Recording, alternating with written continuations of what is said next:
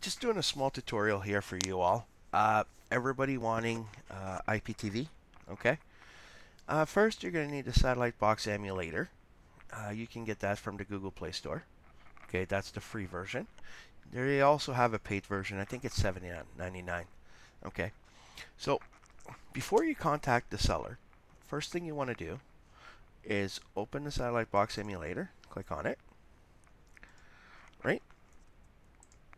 So this is what you get. You got to click OK a few times on this, and then you're going to want to go click the three dots here at the top. Okay, then you're going to want to go into settings. First step before contacting your seller, go to profiles. Click on the new profile right here. Then we're going to go to satellite box configuration, okay? Click OK. MAC address, very important, okay? Write down your MAC address, take a screenshot, do whatever you want. You will need to send the MAC address to the seller, okay? They need that to create an account for you guys, all right?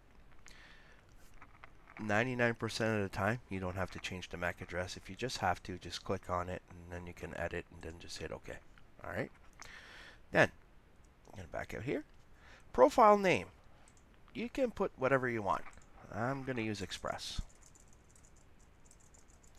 Right? And I'm going to hit OK. That's one step done. Then you're going to go to Portal Settings. You're going to go to Portal URL. They will be sending you a URL that you'll have to enter here. Okay? I'm not going to do so right now because I'm not going to publish any URL in the video. Okay, so you'll have to input and hit OK. All right, then you're going to back out. When you're done that, back out. And then you're going to go add profile. Voila, that's the one we just did. Okay, same MAC address, saying Express. All right, and that's that. Then you can just go here and hit the X, delete that profile. Okay, that one's done. All right, and then you can back out. Then you can go save and restore settings to make sure it saves. Hit saves. Save settings and profiles. Yes. Save setting and profiles. Yes. Yeah. Yep. Okay. Boom. That's saved. All right. Obviously, when you back out, it will start playing. All right. There's another thing too that a lot of you don't know is if you click on the three dots up here,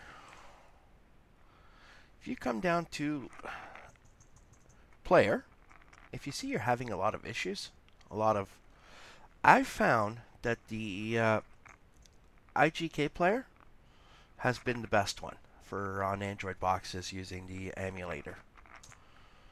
Okay, so there you go. That's the thing with the free version, you get this up here. So anyway, so you guys can do all that, change all the info, and you're good to go. All right, I hope you guys enjoyed the video, and I'll see you guys in the next one. Bye for now.